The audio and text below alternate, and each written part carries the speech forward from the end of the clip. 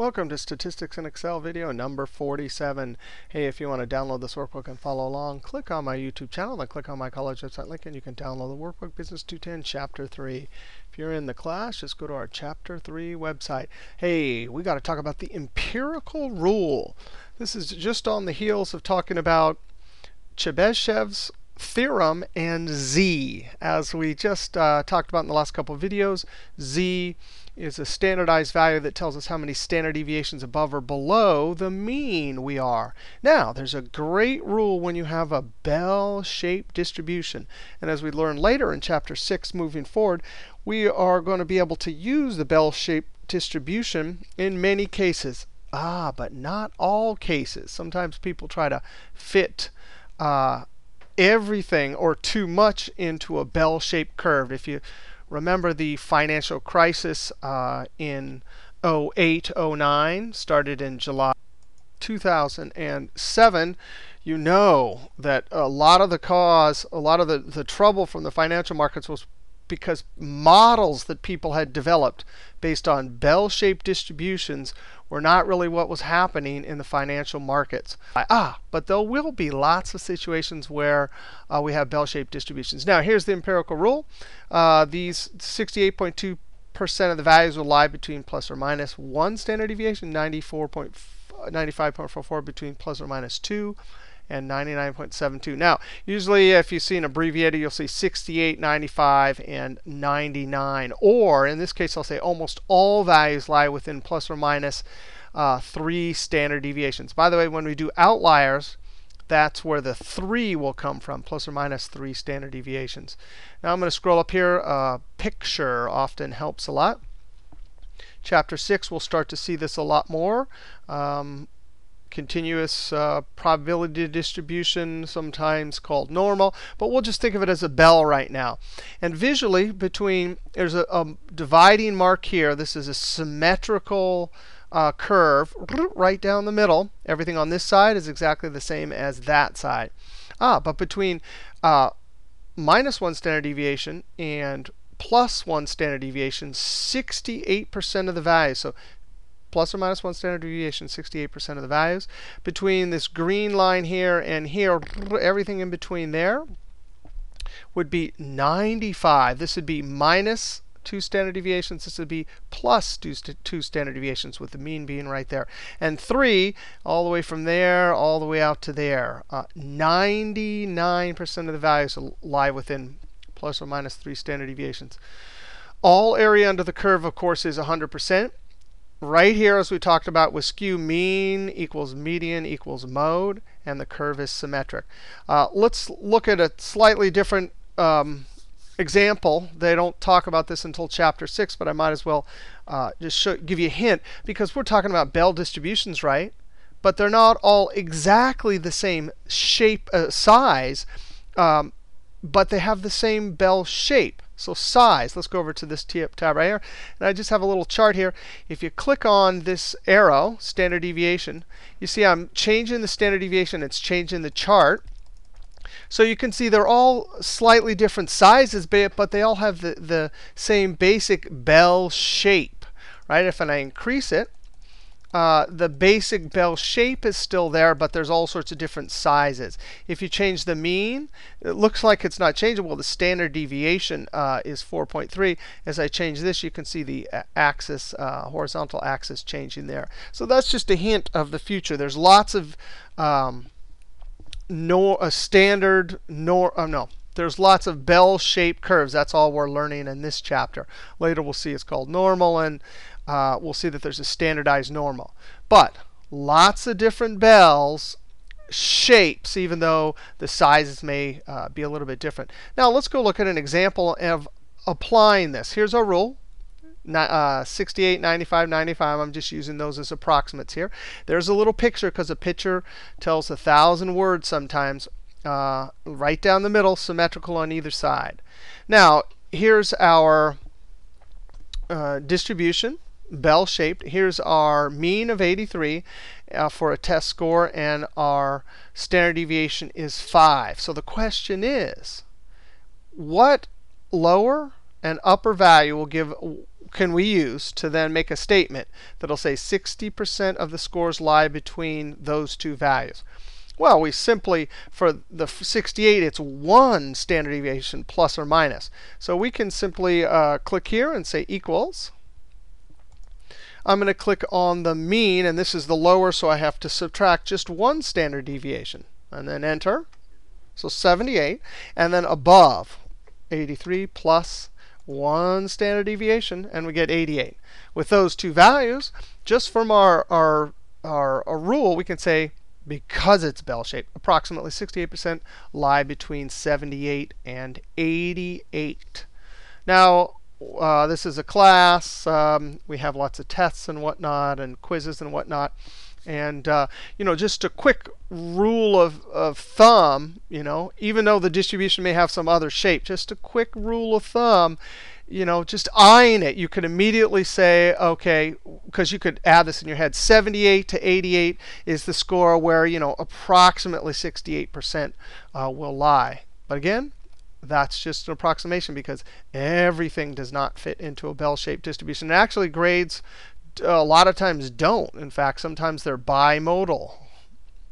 We looked at some examples earlier for test scores.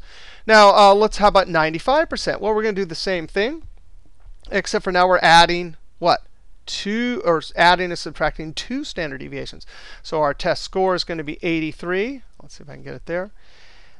Minus sigma 5, which is our standard deviation, times 2. So 73 is the low end, and then the upper end would be this times this. Oops, I'm not times. Ooh, that would be terrible.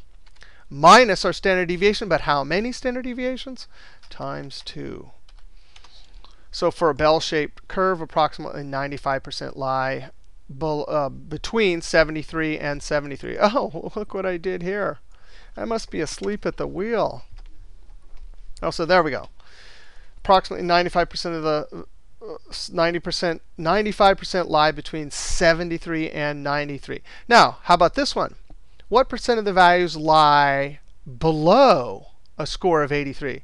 Well, wait a second. I thought this was about between. But oh yeah, below. Let's just go up here and look.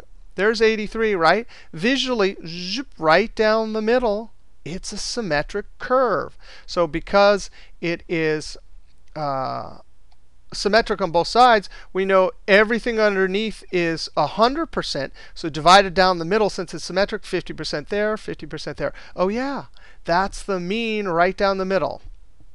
So what percent of the values lie below a score? It would have to be 50%.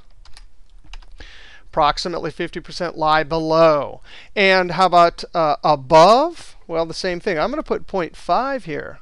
This is the formatted percent representation of this number, 0.5.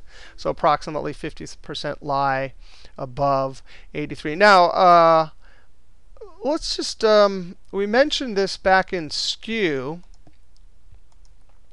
Remember, this is frequency, and these are classes. Now, this is our histogram, and these were groups that we did. But the kind of shape is the same. But notice, frequency was here. That was count, right? So we got a number here. However tall this was a number. But if you remember from Chapter 2, we could also do relative frequency and get the exact same chart. But it wouldn't be a count on this axis. It would be a relative frequency, a number between 0 and 1. So when you see these, this bell-shaped distribution here and here, this is always going to be this is relative frequency. So there's some percentage or proportion associated with any point here. So the axis here is relative. And then, of course, this for us right now is standard deviations above or below. Or later we'll see that those are our values, our particular values. All right, so that's a little bit about the bell. Let's go and expand on this a little bit further. Okay, again, I have this picture here because a picture tells 1,000 words. And we're going to need this picture here to remind us that both sides are symmetrical. And there's our empirical rule or bell-shaped rule or standard normal rule. So here's our example. Retail price per gallon. I can't spell. Retail price per gallon distribution is bell-shaped. So that is our assumption here. Mean regular gas per gallon is 260, and the standard deviation is 0.15. Retail price per gallon distribution is bell-shaped. The mean regular gas per gallon is 260, and the standard deviation is 15 cents. So we want to do some calculations here. Now, let's imagine that we have $2.45 and $2.75. So we have these two values, and we want to figure out the proportion or the percentage of values that would lie between these two, given that it's a bell-shaped distribution. Well, the first thing is we've got to calculate our standard z-score. I'm going to click in the cell, equals, open parentheses. We will take our particular value minus our mean, and I'm going to hit F4. That right there is the deviation, right? We can already see that we're below that, divided by our standard deviation. And I'm going to hit the F4 key to lock that. So I hit Control-Enter, and I can already see that's formatting. Control-1. I'm going to go to number. I'm going to click on currency, and then maybe change it to that. You don't have to do that, but that parentheses comes from accounting. OK, so we're oh, yeah, Control-1. I meant to go here, General. I'm asleep today shooting these videos. -1. That means what? How many standard deviations below? -1. Now, I'm going to copy this, Control-C, and paste it right here. Control-V. Why? Because that was a relative cell reference looking one to my left, and I properly locked those. So we're one below and one above with this. So what is the total percentage? Well, we know that plus or minus our rule is 68, so we can just type here 0.68. And then the meaning, you say approximately 68% of the values lie between $2.45 and $2.75. Now let's do a little bit harder one. We'll do our same formula here, and guess what? That formula will work here too. So I'm going to copy and paste. Oh, look at that one. This one is 2 below, 2 standard deviations below. And then I'm going to copy this again, and I can use that same formula here, Control-V. Notice because I locked those ones, and this one was always looking one to my left, that works just fine. Oh, well, so wait a second. We get 2 below and 1 above. How are we going to calculate that? I don't see anything here that says -2 below and 1 above. Ah, but because it's symmetrical, this right here, we can do a little calculation. So I'm going to scroll down here. And we can calculate half the area, right? So that line there, which was clumsily drawn right there, all the way to the purple, that would be half of 68. This line here, all the way to the end of this green, would be half of 95. So let's calculate our half areas. So I'm going to highlight all of the cells, equals 1 cell to my left divided by 2. Control-Enter to populate all those cells. So there we go. That'll help us. If we're -2 below, right, half of this, let's see if I can scroll this up here, all the way to here would be half. So that's 0.475. And 1 above would be from here to the purple. That would be half of that. So it would be 0.34. Remember, we can get away with this because it's symmetrical. So I simply have to add this plus this. And that gives me, for this particular example, our proportion, or if we formatted it, percent, 0.815. So approximately 81.5% of the values lie between $2.30 and $2.75. Finally, this one, we want to ask the question above. What proportion of the values are above $2.75? Well, let's go back up here. $2.75 would be, we can calculate it here. I'm just going to copy and paste. Oh, 1 standard deviation above. So that's 68. But we don't have a rule here that just says above, right? Yes, but we can use two aspects. One is that it's symmetrical, right? What does that mean? Well, right back over here, remember, we did our little test. Oh, there's 50% above, 50% or below and above. And 0.5 is the number associated with that. So look at this. All the area under the curve is 100%. Line down the middle symmetrical means 50% on this side, 50% on this side. Well, look, if 275 is 1 standard deviation, we already know from here to here, that's what? 0.34. So if we take the whole area, 0.5 minus 0.34, that'll give us from here up. So from here up is what we're asking.